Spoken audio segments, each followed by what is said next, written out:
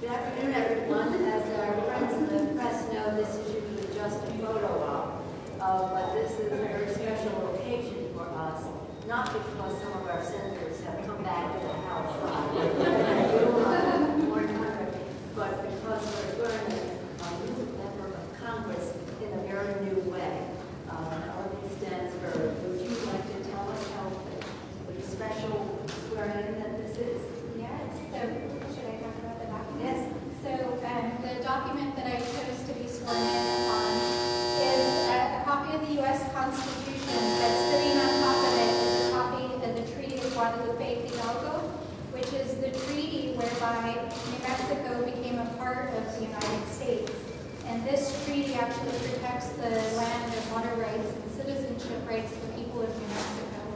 And so the Library of Congress was able to locate a copy that is from 1848, and so the treaty is here with us.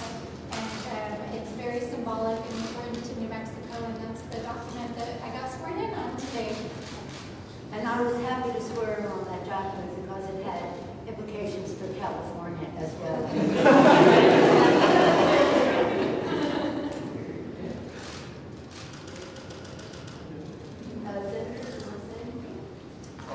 I just, as a former member of the House, I cannot be more proud of the caliber of our new representative from my own congressional district. I think you are all going to very much enjoy working with her, and we're just very proud of the delegation.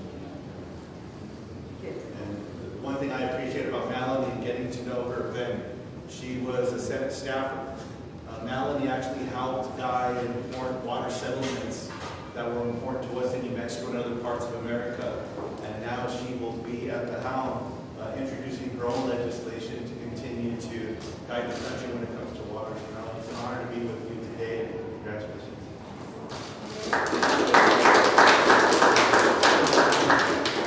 I understand what I say when I say Melanie made it look easy.